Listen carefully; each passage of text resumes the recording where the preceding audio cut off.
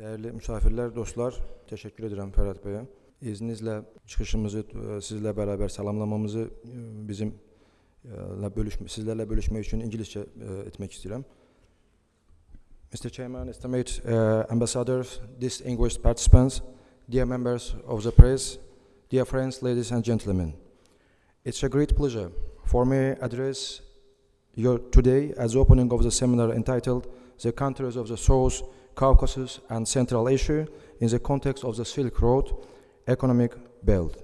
On this occasion, I'd like to congratulate Center for Strategic Studies under the President of Azerbaijan and for organizing such an important and timely meeting. Thus, we are really grateful to him for another reasons. Tomorrow, as you know, we also host an official strategic research center, Azerbaijan, to host the first meeting among the official foreign policy centers among the member states of the Cooperation Council of Turkic-speaking states. At this meeting, the representative of other Brazil countries will be also present. At the end of it, the heads of the centers of our member states will sign a memorandum of understanding to deepen the areas of cooperation among them with regard to the researches of our own foreign policy areas. Then, this cooperation process will be open to other relevant partners for sure. Again, I'd like to thank once again for hosting tomorrow the first meeting, such an important initiative for the Council.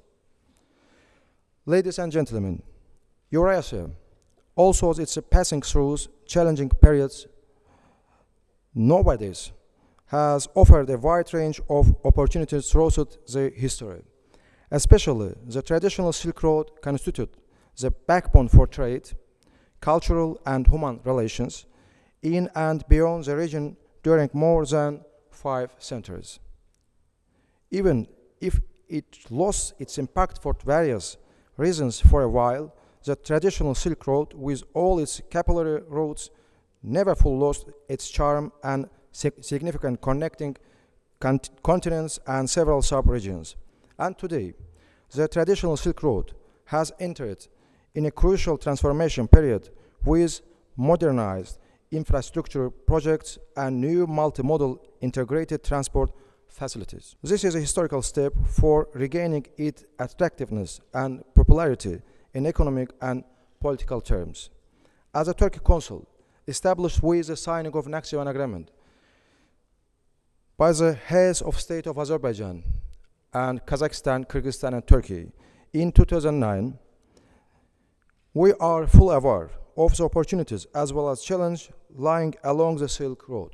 Dear guests, the mechanisms of cooperation within the Turkic Council with regard to transportation and customs service are designed in a format to overcome the existing challenge to render the Silk Road with the Caspian crossing again as a main route for trade, cultural and human relations in Eurasia.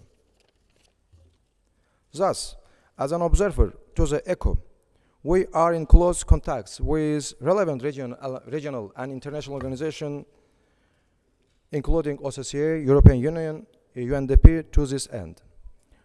While we are cooperating with the UNICEF, we have just inking and memorandum of understanding with the World Customs Organization 2 months ago. In addition to this, we also would like to revitalize the Silk Road destination to turn it into an attractive. To this, we also would like to popular tourism brand. Accordingly, we will be signing a memorandum of understanding for cooperation with the United Nations World Tourism Organization next month. This is only a short insight about what we are doing to contribute in seizing the tremendous economic potential of the Silk Road.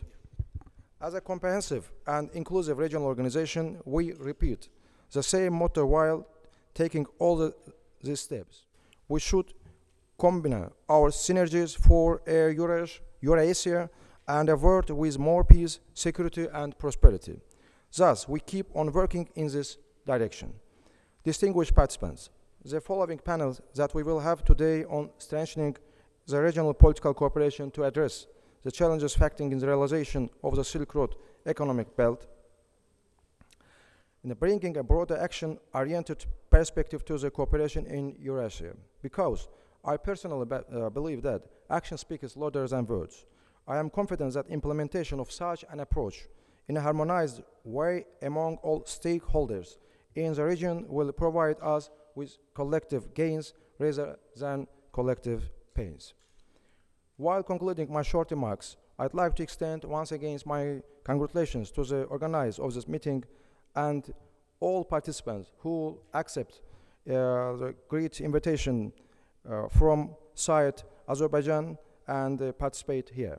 I wish a great success, everybody. Thanks you very much.